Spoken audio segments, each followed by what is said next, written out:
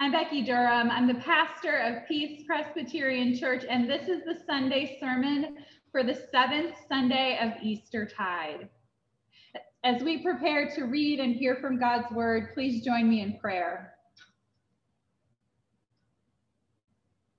Holy Spirit, we pray that you would open our eyes and open our ears, that we would hear what you say to us this day. In the name of Jesus Christ, we pray. Amen. Our scripture this morning comes from 1 John chapter 5, verses 1 through 13. Listen now for the word of God. Everyone who believes that Jesus is the Christ has been born of God. And everyone who loves the parent loves the child. By this we know that we love the children of God, when we love God and obey his commandments. For the love of God is this, that we obey his commandments, and his commandments are not burdensome. For whatever is born of God conquers the world. And this is the victory that conquers the world, our faith. Who is it that conquers the world but the one who believes that Jesus is the Son of God? This is the one who came by water and blood, Jesus Christ, not with the water only, but with the water and the blood. And the Spirit is the one that testifies, for the Spirit is truth. There are three that testify, the Spirit and the water and the blood, and these three agree. If we receive human testimony, the testimony of God is greater, for this is the testimony of God that he has testified to his Son. Those who believe in the Son of God have the testimony in their hearts. Those who do not believe in God have made him a liar by not believing in the testimony that God has given concerning his Son. And this is the testimony. God gave us eternal life, and this life is in his Son. Whoever has the Son has life. Whoever does not have the Son of God does not have life. I write these things to you who believe in the name of the Son of God, so that you may know that you have eternal life. This is the word of God for the people of God. Thanks be to God. So today is the 7th Sunday of Easter, but it's also Ascension Sunday, the day that we remember Jesus's return to heaven to reign and rule for all eternity as our resurrected King.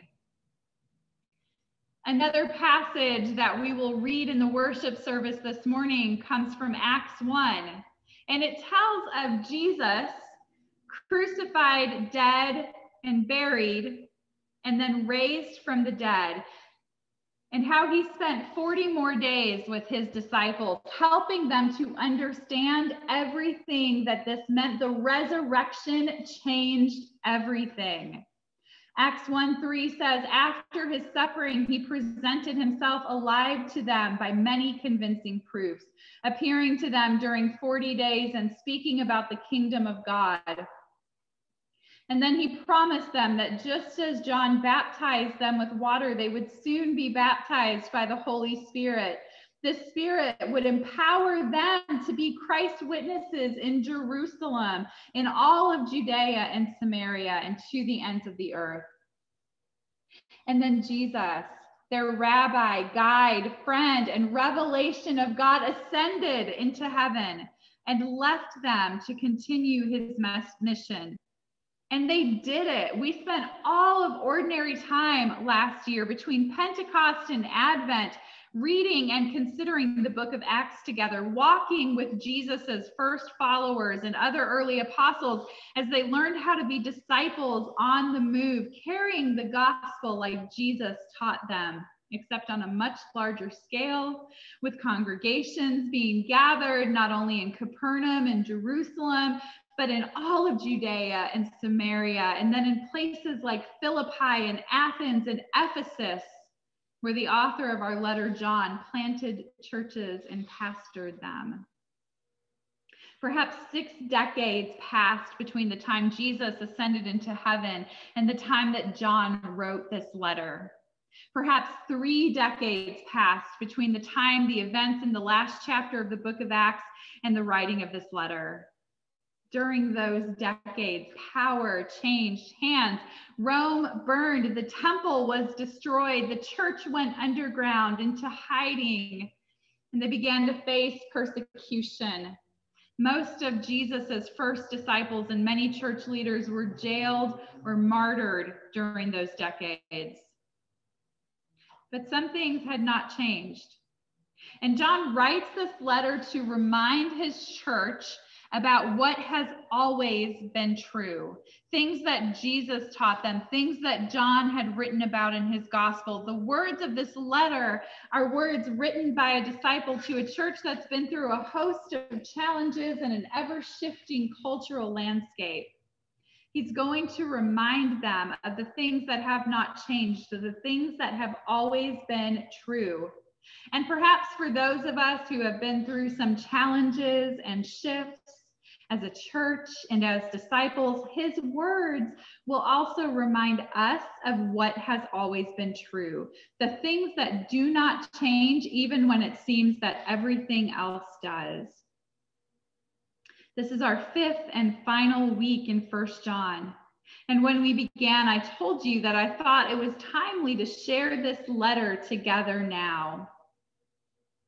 John writes a letter filled with truths about belonging, about overcoming, and about living that we share with disciples in every time and place, and that we remember together on this day when we have gathered in this space.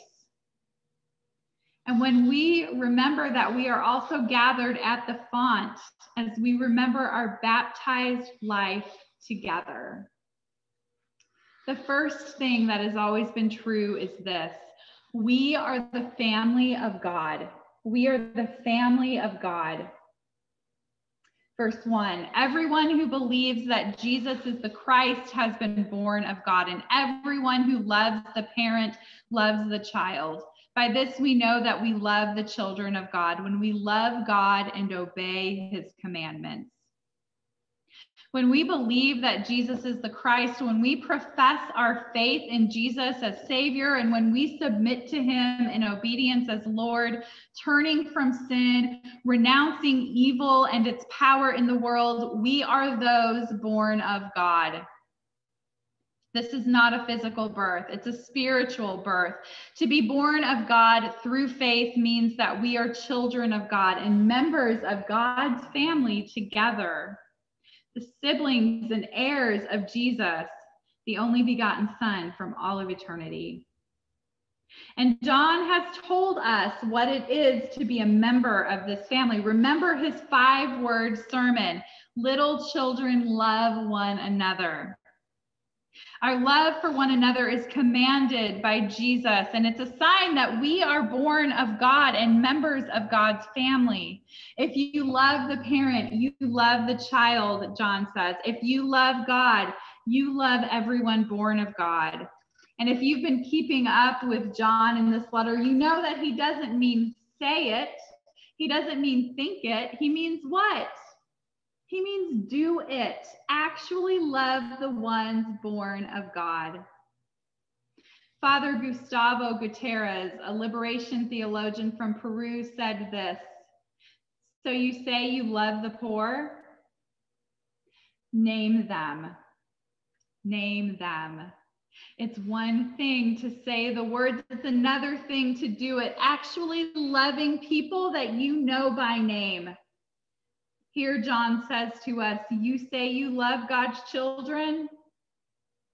Name them. For true obedience comes in the action of loving in the cracks and in the corners, around the hard edges, through the messy middle. It can be easy to love strangers. It can be hard to love people that you can name. I would guess you already know that. Verse 3, for the love of God is this, that we obey his commandments, and his commandments are not burdensome. The commandment to love one another, it's not given as a hardship or a burden, and so that God can punish us if we don't do it well enough. God's commandments are not meant to be gotcha opportunities. Our confirmation class learned a couple of weeks ago that the commandments are a mirror, a guard, and a guide graciously given by God. A mirror that shows us who we are, a guard so that we will not stray from being as God calls us, and a guide that leads us to abundant life. This commandment to love one another is given because this is how God intends for us to live, and God's will and way bring freedom and abundant life. When we love one another, we are filled with God's perfect love, and the Spirit testifies to God's goodness from within us. We are created, gathered, and called to be a family of faith, loved by God and loved by one another. This has always been true. We belong to God and we belong to one another. Second thing that's always been true, we overcome by faith. We overcome by faith. Verse 4, for whatever is born of God conquers the world. And this is the victory that conquers the world, our faith. Who is it that conquers the world but the one who believes that Jesus is the Son of God? Jesus, on the night that he was arrested, said to his disciples, in this world you will face trouble. But fear not, I have overcome the world. We must remember that Jesus announced his overcoming of the world as he was headed to his last hour, filled with trouble.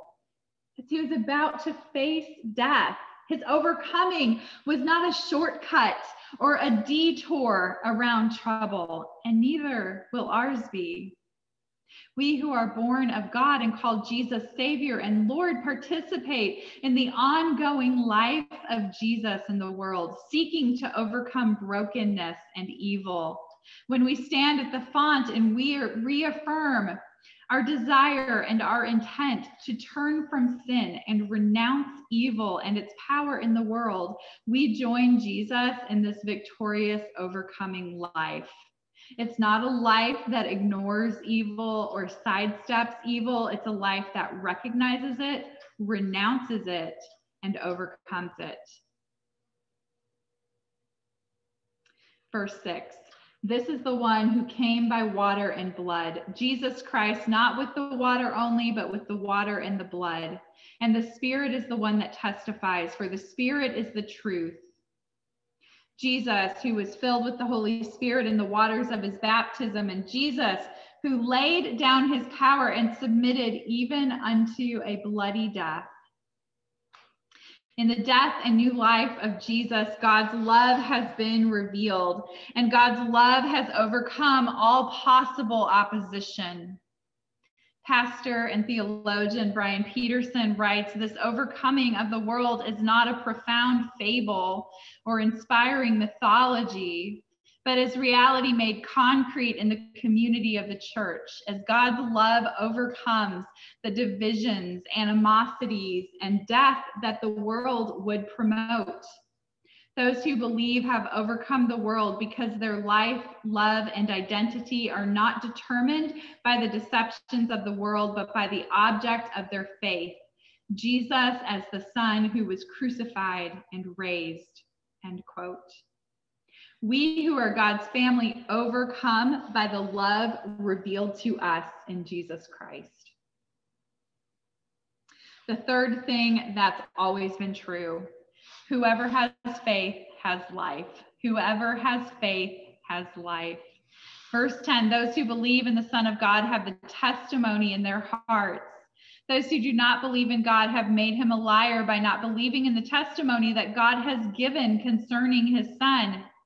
And this is the testimony. God gave us eternal life, and this life is in his Son. The story goes that a Sunday school teacher asked one of her young students, what is the first thing you need to do to go to heaven? And without missing a beat, the boy replied, die. You have to die. We think about eternal life as being life after death, heaven. But when John writes about eternal life or simply life, John uses both of these phrases interchangeably. He's not writing only about life after death. John is writing about life that starts right now and extends into eternity. Life abundant is another way that he puts it. Life not meant to be lived after, but lived now, fully and abundantly. Can you imagine that with me? What does it look like if we are not primarily focused on the destination of our immortal soul, but rather focused on living Jesus's abundant and everlasting life right now while we are still here? What if the church committed to being a foretaste of the kingdom of heaven, demonstrating how God intends us to live and love forever right here and now? What do you imagine that would be like? The third question in our profession of faith as disciples of Jesus asks us if we will be Christ's faithful disciple, obeying his word and showing his love. And we profess together that we will with God's help. This question seems so simple and mild, maybe two broad categories for simplification: obedience and love. But this is a question that contains multitudes. When we live into this call, when we strive to obey God's word and show God's love, remember, obeying because of the great gratitude we experience as ones who have been claimed and called and loved by God so fully and perfectly. We are living the abundant life that John imagined for the church of Jesus. The life that he learned to live at the feet of Jesus, a life that is filled with love and joy and peace with God and peace with one another. Verse 12, whoever has the Son has life.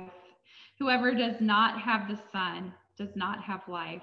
This is a life for all who have faith in Jesus Christ, God's Son. I don't think that John intends this to be a declaration about heaven or hell.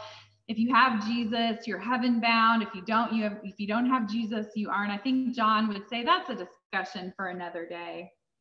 The life that he's writing about is that abundant life, the life that comes by faith and the power of the Holy Spirit. It's an abiding life, right? When we abide in Christ and Christ abides in us, when we are able to live life as God intended, a life that is abundant and free, a life that is obedient and loving.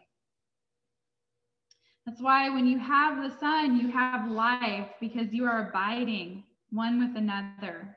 A life that creates a family where all belong and are loved better than they are loved anywhere else. A life that overcomes even in the midst of trouble and persecution and grief. A life that is ours to live right now with one another before God. Verse 13. John says, I write these things to you who believe in the name of the Son of God, so that you may know that you have eternal life. Don't miss it. You have everything you need to live this life right now. In the world, there's all kinds of trouble and change and disappointment. But Jesus has overcome the world, and you are overcomers too. These last 14 months, we've been a church that has been seeking to live abundantly together. Your leaders have navigated these troubled waters with imagination and love, seeking new ways to worship and fellowship and learn and love together. And what we found again and again is that abundant eternal life is not about a physical location. It's not about a particular hour on Sunday morning. It's not about a bulletin or a particular worship format. It happens whenever and wherever the Spirit is.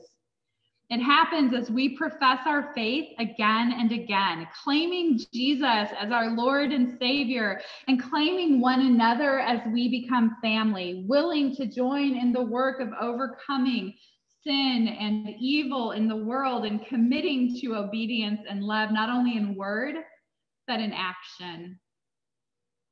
If it feels like so much has changed, we remember that these are the things that have always been true. We stand together in those truths and we testify to the goodness of God. Please pray with me. All glory and honor and power are yours, Almighty God. May the words of Scripture and the testimony of your Son challenge us to be more and more like the church you intend us to be. As we have gathered at the font this morning, remind us what it means that we are your disciples, created, claimed, and called by you. And help us to claim one another as family, to renounce evil and overcome it together, and to become a foretaste of your kingdom here on earth. We will with your help. Alleluia. Amen. And now may God bless you and keep you this day and always. Amen.